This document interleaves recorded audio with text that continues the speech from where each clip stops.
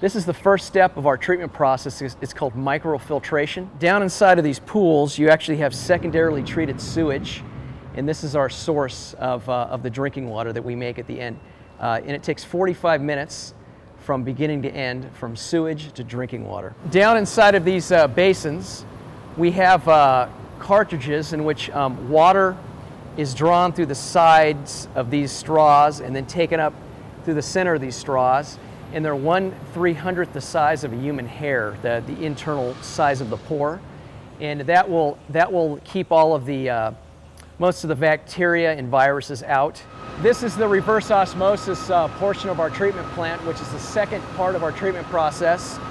We're running about 120 million gallons of what was sewage through here a day.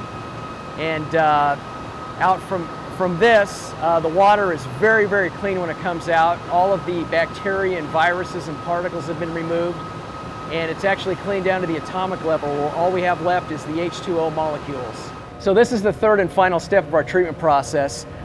This is intense UV light, like concentrated sunlight, and this is manufactured by Trojan UV from Ontario, Canada. And inside of each of these vessels are 72 bulbs that look like this. And these are actually made out of quartz, because quartz does not absorb any part of the light spectrum.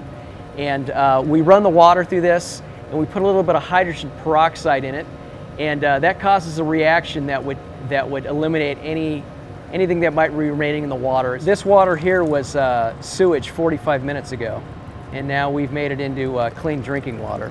So here's the handoff here. So cheers to you, Kim.